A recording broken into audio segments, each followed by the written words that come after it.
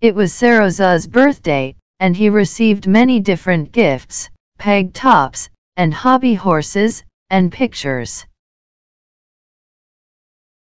But Sarozah's uncle gave him a gift that he prized above all the rest. It was a trap for snaring birds.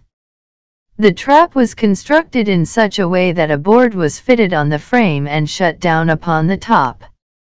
If seed was scattered on the board, and the trap was put out in the yard, the little bird would fly down, hop upon the board would give way, and the trap would shut with a clap.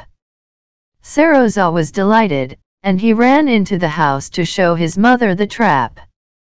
His mother said, "It is not a good plaything. What do you want to do with birds?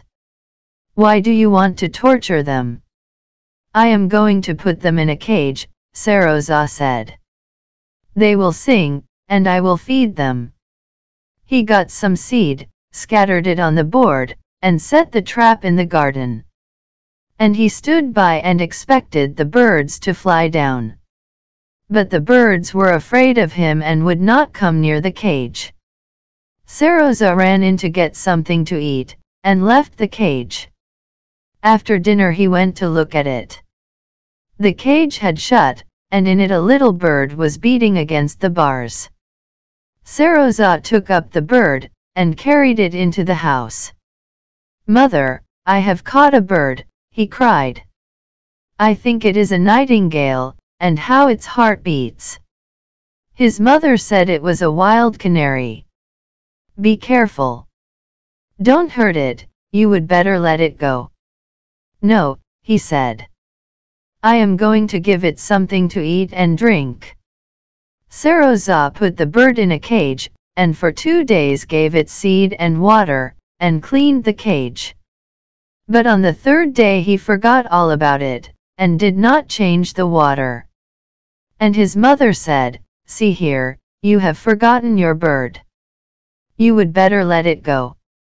Sarozah thrust his hand in the cage and began to clean it, but the little bird was frightened and fluttered.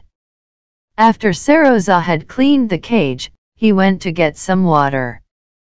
His mother saw that he had forgotten to shut the cage door, and she called after him, "Sarozah, shut up your cage, else your bird will fly out and hurt itself."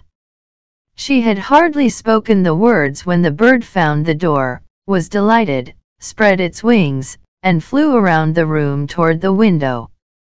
Sarozah came running in, picked up the bird, and put it back in the cage. The bird was still alive, but it lay on its breast, with its wings spread out, and breathed heavily. Sarozah looked and looked at it, and began to cry. "Mother, what can I do now?" he asked. "You can do nothing now," she replied. Sarozah stayed by the cage all day. He did nothing but look at the bird. And all the time the bird lay on its breast and breathed hard and fast. When Sarozah went to bed, the bird was dead.